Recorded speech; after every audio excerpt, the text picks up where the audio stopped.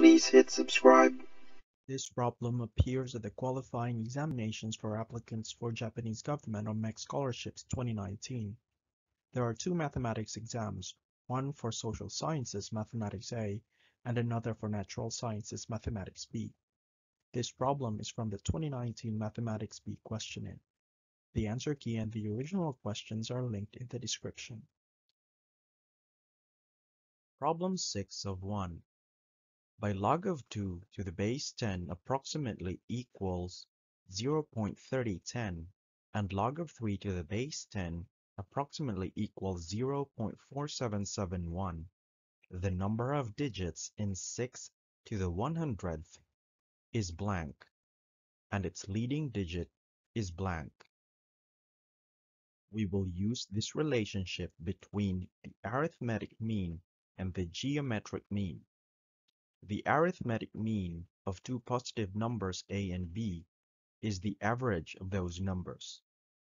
The geometric mean is the square root of their product. It is known that the geometric mean is always less than or equal the arithmetic mean. Here we write the things we know from the problem. We know this from the problem. We know this from the problem. From these two facts, we can say that the log of 6 to the base 10 is equal to this. Because 6 is the product of 2 and 3, the log of 6 is just the sum of their logarithms. And this equation or approximation can also be written in this way.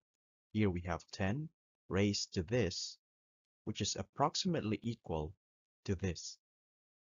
We are interested in the number 6 to the 100th. Let x equal this number. If we get the logarithm of this, then we get this. We know that we can take out the exponent here and bring it here. Now, we need to find this, but we already have that value here. And so, we can substitute this here to obtain this value. Now we know that the log of x to the base 10 is this number. We can rewrite this in exponential form. 10 raised to this number equals x. We can also separate the exponent into the part with the integer and the part with the decimal. So this is now our expression for x. We are interested in knowing the number of digits in x.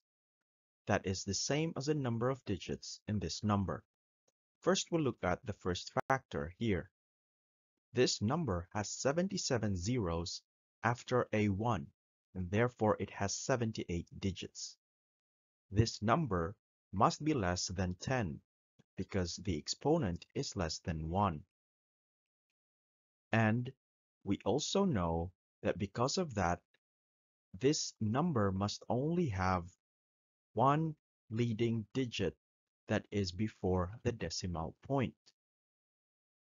And if we multiply that number with this number here, we know that the result will still be 78 digits. And the first number here, or the leading digit here, is the same as the first digit here, which is the number before the decimal point. So from these two facts, we know that the number of digits for x is 78.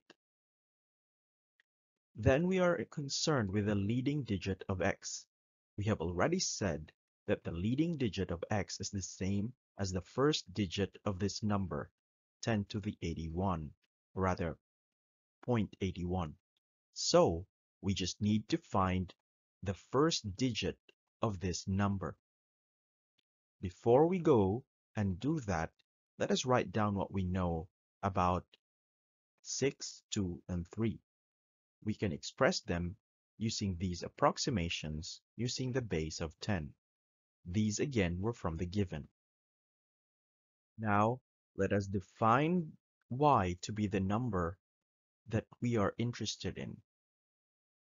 Here, we notice that the exponent here is less than the exponent here.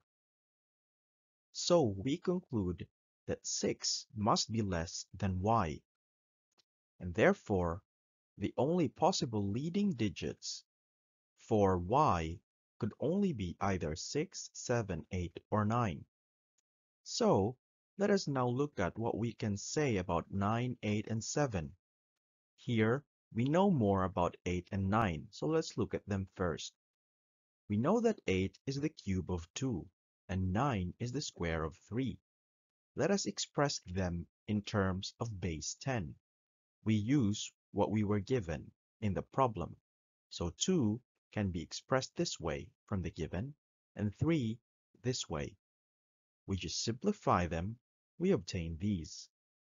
If we look at the exponent for this and this, we see that they are both greater than this.